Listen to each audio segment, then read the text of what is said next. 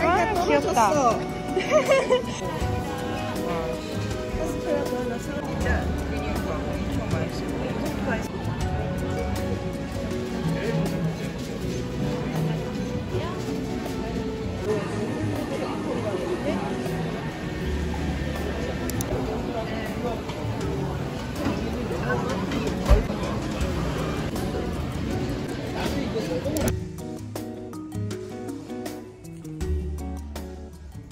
근데 어떤 남자애가 나오는 거야.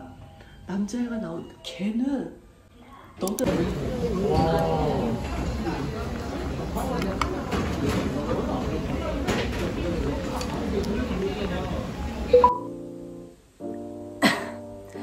Hello.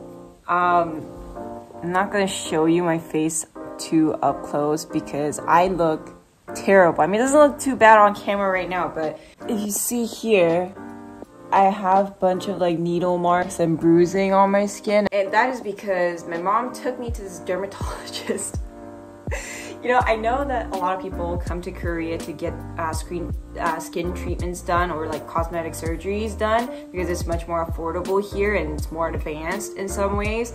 But for me, I was pretty satisfied with the way my skin looked. I know I have like acne scars and uneven skin tones, but I didn't feel like it was something that I needed to address or fix because I was pretty satisfied. You know, I didn't have any active acne. Yeah, I didn't do any prior research to any of the treatments that I'm going to be doing or the doctors or the hospital because that was just all done by my mom and I just like followed her. And so this, I'm not going to get into too much detail into like what treatments I did. I think I got, I have the names, but I don't even know what they actually do.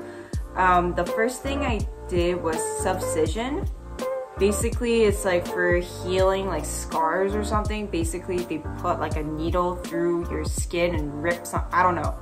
Do your research, I don't really know. And then the second one was Virtue RF. It's like a machine with like a bunch of needles on it, I assume. And then the other one was Juvelook or Juvelook. They call it, in Korea, we call it Juvelook. Got those three done. And when I was doing the consultation, the doctor was like, it's gonna hurt. It's gonna hurt a bit for the, I think they said it was gonna hurt for like Virtue RF. So I was like, oh my god, this is not gonna be good. So I was already like on the fence of getting this done because I didn't want to experience any pain. When I wanted to do skin treatments in Korea, I was thinking more like therapeutic stuff where they put like clay mask, red light therapy, and just like little warm, you know, devices going over your skin and misting and stuff like that. I was expecting that, you know, I wanted to be therapeutic. But the moment I was brought into the room and they put numbing cream on my face, I was like, oh shit.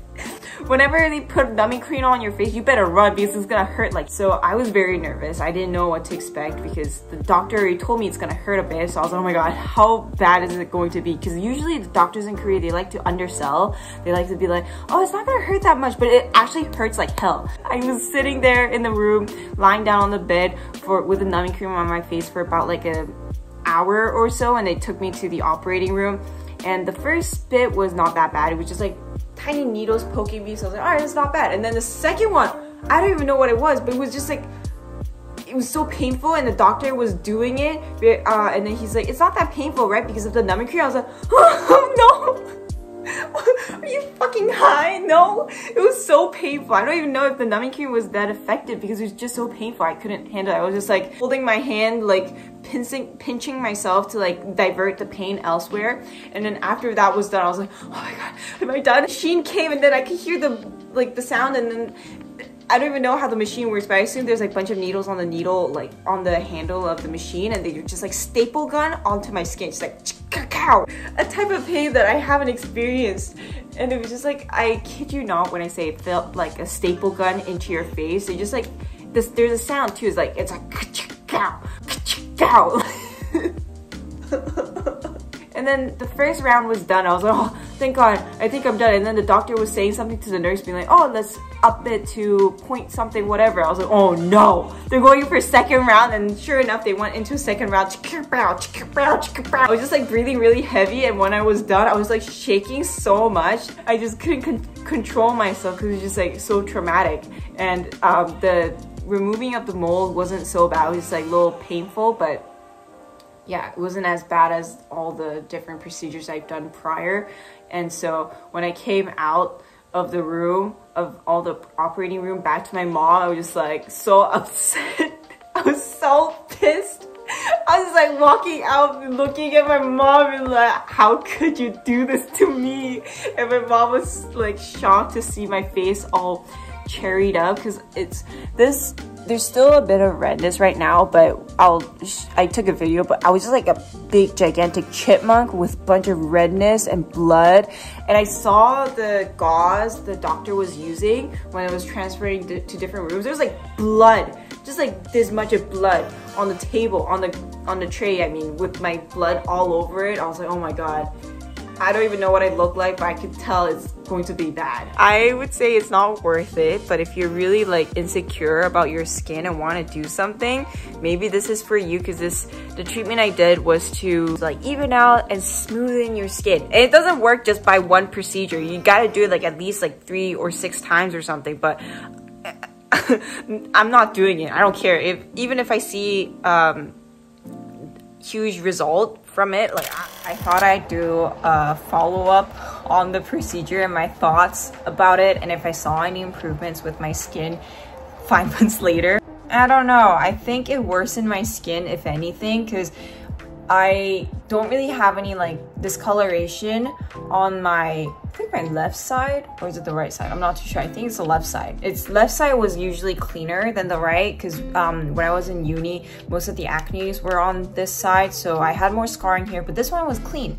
But then after the procedure, I've been noticing more of a pigmentation on my left side as well, so yeah, I don't know what's up with that, but that's that. And because I was already satisfied with the way my skin looked, I think just doing this procedure was just not a good call on my end. The bruising on my skin, I'll insert a photo too, but bruising on my skin lasted for about 8 days, and the first 2 nights after the procedure was gruesome because it was so itchy that I wanted to scratch it, but they tell you not to scratch your face because it needs to heal on its own and like shed on its own, and so by you scratching it could cause like scarring. And the needle marks from the Virtue RF, like it wasn't like super visible far away, but if you were to like come really close, you would see like there are a bunch of like little needle marks across my cheeks, and that one went away within like maybe 10 days or so. So all this goes away for sure, but improvement wise, I don't know, I didn't see any. This procedure is quite popular though, because I saw a lot of my mom, when she was waiting for me at the waiting room, she saw a lot of like guys coming in and out to do the same treatment that I did, which was mainly to resolve like acne scarring and uneven textures from the scarring.